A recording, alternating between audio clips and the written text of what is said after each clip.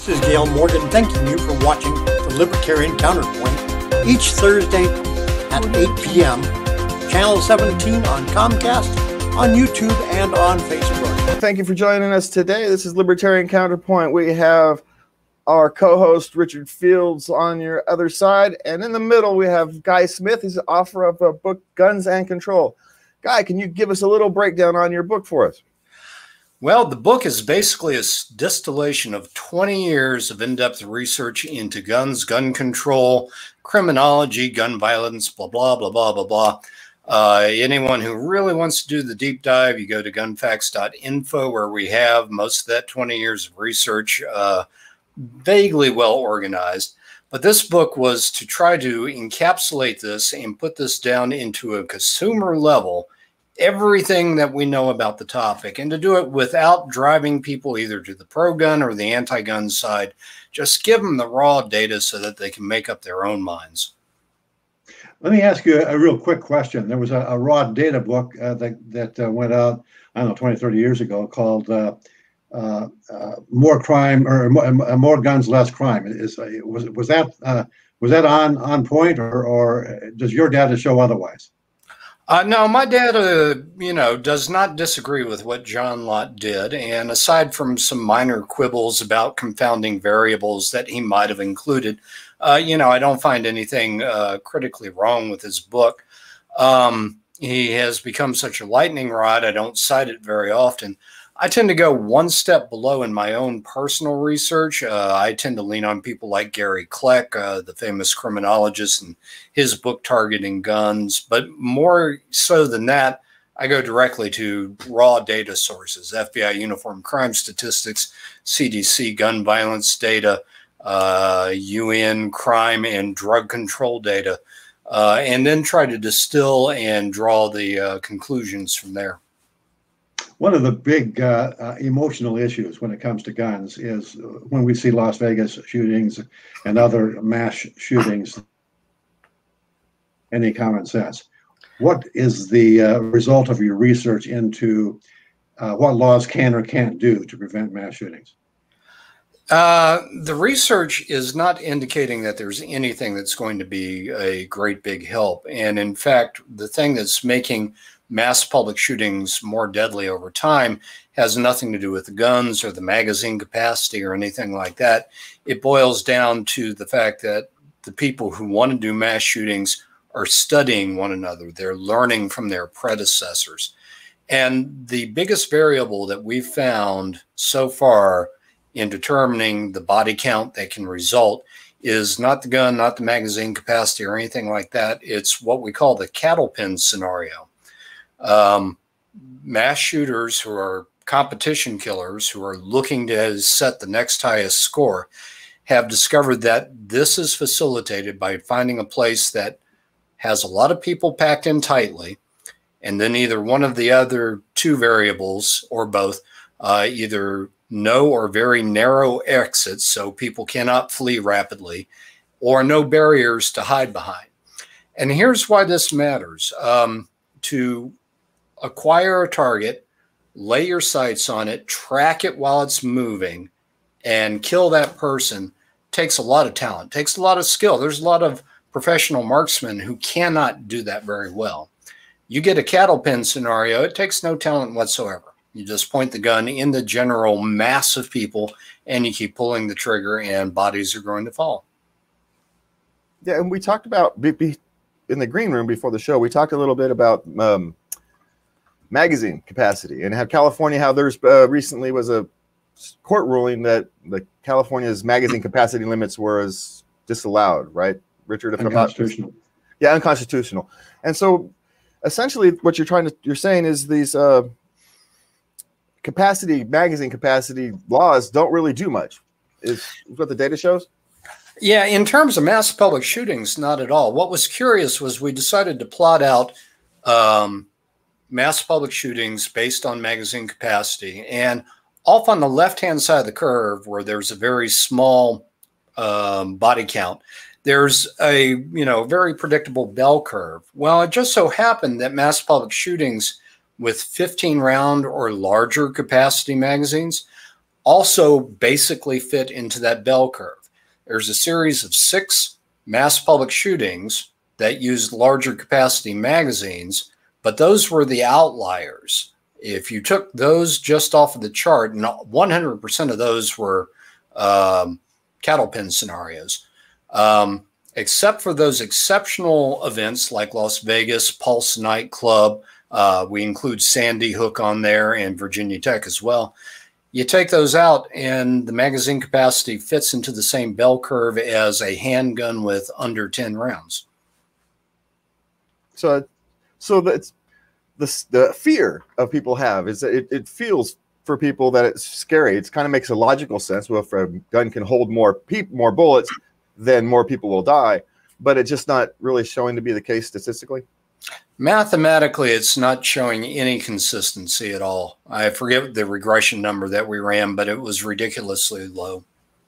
You mentioned the competition among mass killers to have the next highest body count. And that's obviously got to be an unbalanced and mentally ill in some way or another person. Has the, going back to the Reagan era when mental health hospitals were disgorged their patients and sent them into halfway houses or onto the street for outpatient help, is there a strong correlation between that phenomena and mass killings? The answer to that is both yes and no. In the book, we do look at deinstitutionalization. We draw the decline in beds versus the increase in mass public shootings. But what we have to understand is that mass public shootings in terms of frequency is going up worldwide. And even though in Western countries, modern economies, there was deinstitutionalization, in third world countries where you also see mass public shootings, there generally wasn't. They were basically deinstitutionalized to begin with, except for their extreme cases. But once we get past Columbine, which was the mass public shooting that changed everything, we see a tight correlation between two different things. Some bit with deinstitutionalization. But we went to an FDI website where they report adverse reactions to medications, and we took the top 35 psychotropic prescription medications, and we plotted that against the increase in both population-adjusted increase in both mass public shootings and number of people killed in mass public shootings, and the correlation was well above 0.7. So there's a very disturbing thing there. I think it requires a lot more research. But if one thing that we know about deinstitutionalization is that they decided to go down that route and close beds in psychiatric hospitals because they knew there was this new variety of medications that could be given to patients and allow them to try to function normally in public, which the psychologists and psychiatrists thought was probably a better recovery path. Well, what we know about people with mental illness is that they're not terribly reliable. And so having them manage their own medications might be a mistake. So you get someone who's on the edge, they do a cold turkey withdrawal without talking to anyone of a medication. They end up having psychotic reactions to it, and they then go act on some fears and some hatreds that they've been nurturing for years. Yeah, this interesting with mental health is interesting because I have an anxiety disorder, and for years they tried to treat me for depression, and the wrong medication really made my life awful. And so the ability to get off the depression medication and just start treating my anxiety disorder just with therapy, just for the most part, conversational therapy was huge. And my partner, she's bipolar, and I know every now and again we have to switch medications, and it can be a 1.5 year process. And if someone does not have a strong support group, that process could really send someone down a mental rabbit hole that's very difficult to get out of. And I think we really don't discuss mental health in this country very well. And I think that's when we talk about gun violence, that's really the area where if we want to make a difference, that's the area where we have to spend some time. I don't know what the numbers are, but I'm going to guess that there are probably more. Correct me if I'm wrong. Are there more police killings of civilians than civilians killing of each other, or not? Oh, no, no, no. Legal interventions, at least with firearms among police, I forget the exact number, but it's somewhere down, I think, in the 400 range annually. And the number of people committing homicides with firearms in the country is, hovers year to year around 11,000. Okay, so the idea of police being entirely and always the bad guys in confrontations is not borne out statistically. It's poppycock is what it is. Yeah, well, it's sad. It's because we end up with a lot of police officers having to interact with people who are having severe mental issues. And what are you going to expect them to do? You're kind of stuck in it's just an awful situation. And you kind of feel for everybody in that because, you know, mental health people and they're people who love you. You just want them to get home safely. But we also want police to get home safely. You know, everybody deserves to get home safely. And you get these, it's just so disturbing when we have society unwilling to kind of take a step back and take a compassionate look at these kind of disasters when they happen. It's the compassion part that's a kicker. There's 2 states in our country that have had red flag laws long enough that we can actually do some real statistical analysis on them.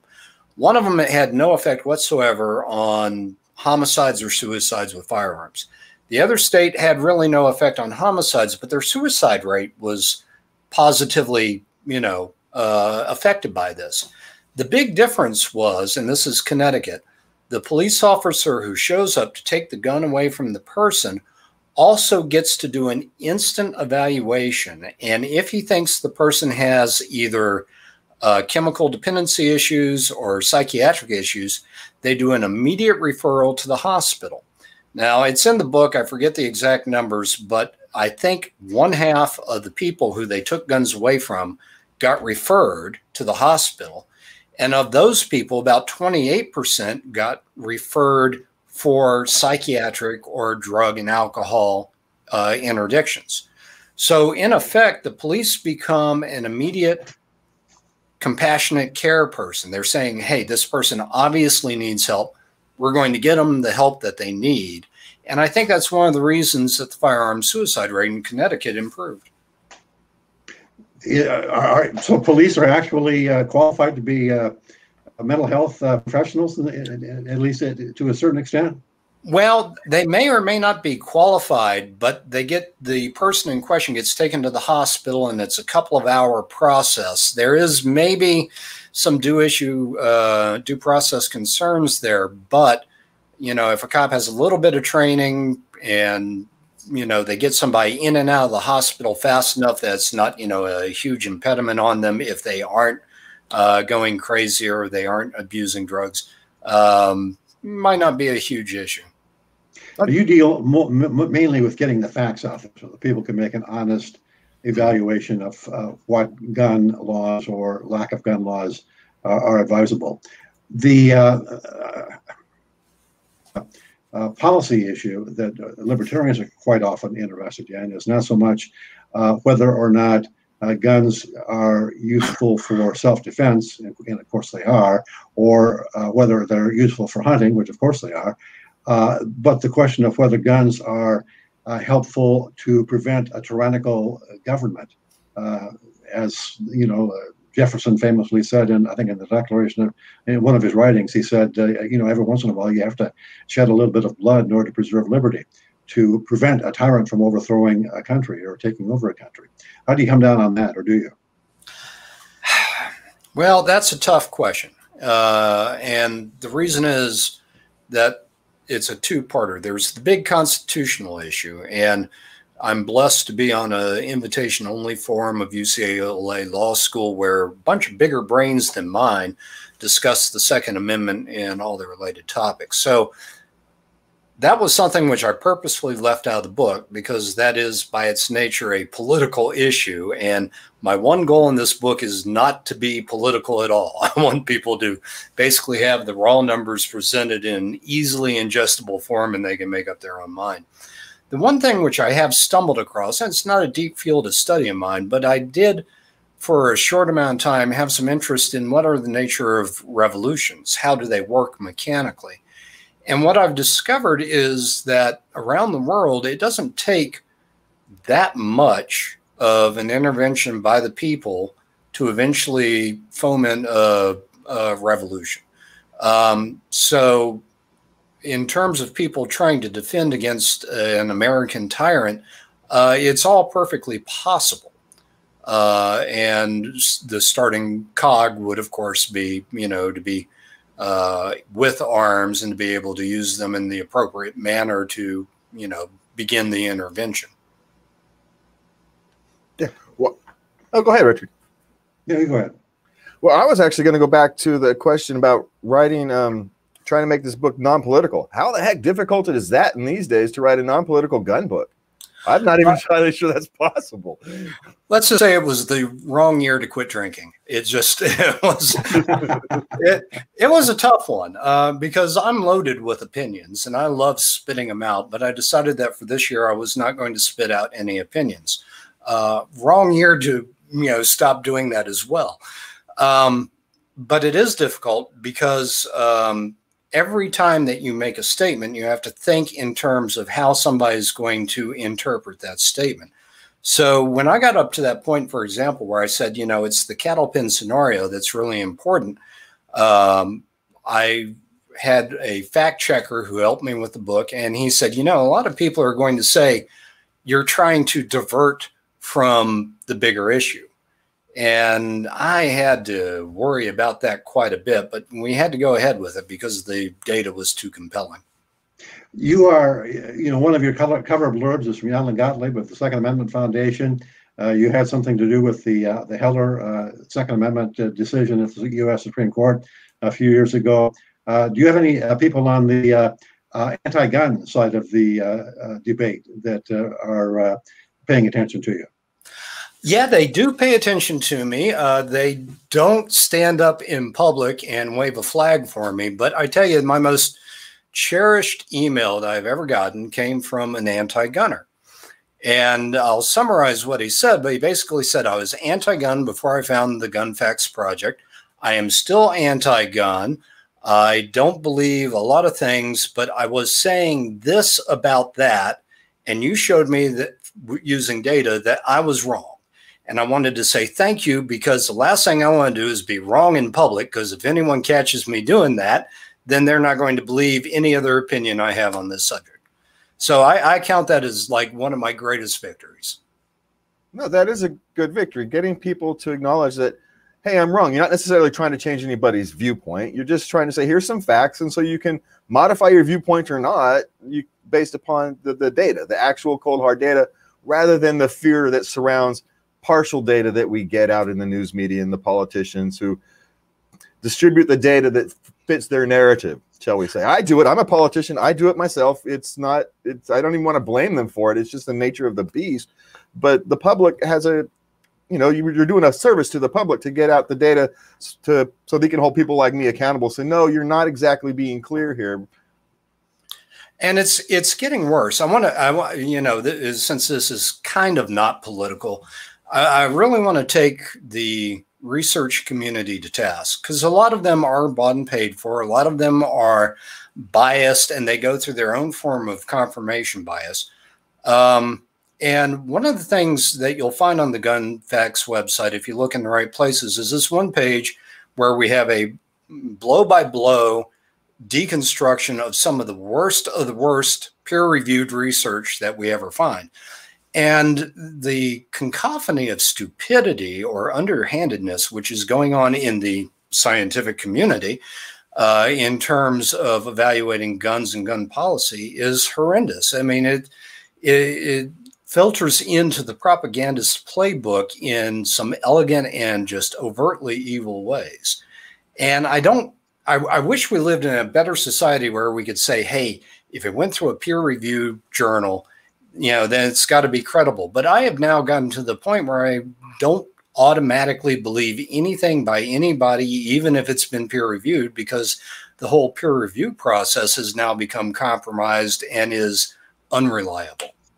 Yeah, the peer-review process. Give us an example of that, of a peer-reviewed viewpoint or article that you've been able to show is totally bunk. I don't remember the name of the article. It came out about 3 months ago, as far as I remember. So I downloaded it and I started reading it. And right away, I was a little concerned because they were using synthetic modeling to create crime statistics that never actually existed. That's kind of shady. But all synthetic modeling is built on at least one assumption, usually a whole set. So when I was reading the article, here was assumption number one. It was their anchor point. This was the big thing that they were going to base their synthetic model on. I said, well, I better download that and read that too. That paper had been withdrawn by the author. The only time an author withdraws their paper is when the rest of the scientific community has beaten them so severely for their sloppy data and sloppy methodology that it's a display of shame. It's like saying, sorry, I should have never published that crap. And so that's one of the problems that we're seeing. Not only are people creating crappy research, they're relying on other crappy research to set a foundation for it. You may remember way back in the 1980s, a doctor by the name of Kellerman wrote a paper called Protection or Peril. This was the stupid paper which said that a gun in the home was 43 times more likely to kill somebody living in the home than a stranger. That urban myth is still alive today. And this year I saw a peer-reviewed paper that used Kellerman's finding as an indisputable fact in their calculations. And Kellerman's paper once had 2 separate entries at junkscience.com. That's something of a record. And what are the statistics on whether a gun is more likely to cause death than not having one? That would be too difficult to try to calculate. And the reason is that what constitutes a household and who is allowed in the household is amazingly variable. Let's say that you have a husband and a wife with a revolver in the nightstand. That's one possible household that you have to evaluate. Let's say you have another one which has 2 drug-addled dealers in an inner city, and they both have 9mm automatics. That's an entirely different scenario. So, even if I had the money and the time to research that, I probably wouldn't, because it's way too crazy of a thing to try to draw even a Venn diagram for, much less come up with some sort of statistical reality. Yeah, trying to decide, exactly what constitutes what is data collection is very hard, because, there's no universal agreement. And when it goes back to the peer review process, the modern peer review process isn't the same process that the peer review process gained its reputation on. It used to be that you would send off your paper to a couple of people who seriously disagreed with you and a couple people who agreed with you, and then they'd send back their complaints, and you would evaluate your paper, and then you would come out with a finished product or something close to a finished product. And that's not what happens anymore. Now they write papers to get published in some magazine that claims it's being published, and it's all very kind of gross, if you ask me. Gross may be an understatement. And there's so many ways to rig the peer review process. I mean, if the editor of the journal doesn't like your opinion, he just assigns judges that he knows are going to be antagonistic, and they're going to say this paper is not worth publishing. So you may have some quality research, but if the editor just simply doesn't like your conclusions, he'll never see the light of day. How do publications get into this position of judgment, that they are able to be quote unquote peers that can review and either debunk or applaud somebody's research? How do you get into that position? Oh man, I wish I had the full story on that. I mean, a lot of journals began life in ways that they should have. The New England Medical Journal, which has fallen into intellectual disrepute in recent years, especially about guns, started off, the way that it should. A bunch of doctors needed a good place to publish where they could get more information, but they needed to set up some judging, so that just cruddy material didn't make it in there. There are a lot of people pushing snake oil, and they wanted to filter out the snake oil salesman. But one of the aspects of it is that there are what I call for-profit publishing houses. And they are basically places whose only goal is to get submissions and to get them published and to make $25 to $50 a pop when you download them. Thankfully, I know some people in academia who have, you know, broad licenses, and I go, can you get me that paper? And the next thing I know, it shows up. And that's where we find what I think is one of the weirder things, which is the lack of judging. You may remember it was last year, maybe it was the year before, but some people wanted to prove how disastrous this was, and they wrote a bunch of completely phony academic papers, and they managed to get 6 of them published in peer-reviewed journals, completely made up from the first paragraph to the last paragraph, and some publishers said, sure, we'll print that. Yeah. So what can it, we got about a minute and a half left. What can an average person do when they look at a review, a paper, to kind of say, okay, is there a way I can judge this to be reasonable? Should I even bother reading it? That's a tough one, because these academic papers, reading them is slightly more painful than root canal without anesthesia. Yeah. And a lot of people depend on people like me who have the research chops and will take the time and read through there. Problem is there's such a volume, and the media reports the headlines without actually digging into the details, that it's almost impossible. The number one criteria, though, is that if the summary headline sounds really dumb or really weird or really outside of the context that you experience, then the paper itself is probably defective or has been misquoted. How do we get your book, and where do we go to get it? Well, the book Guns and Control is out now in digital form. The Dead Tree version is out on the 15th of September. Available at Amazon, available at Walmart. I believe it's in Barnes & Noble, but bookstores are dying so fast I didn't bother to follow up on that one. And I got my Kindle version. And if you get the ebook version, the charts and the graphs are in full color, which makes it a little bit more fun to read. Any parting words? Yeah, don't believe anybody. Don't even believe me.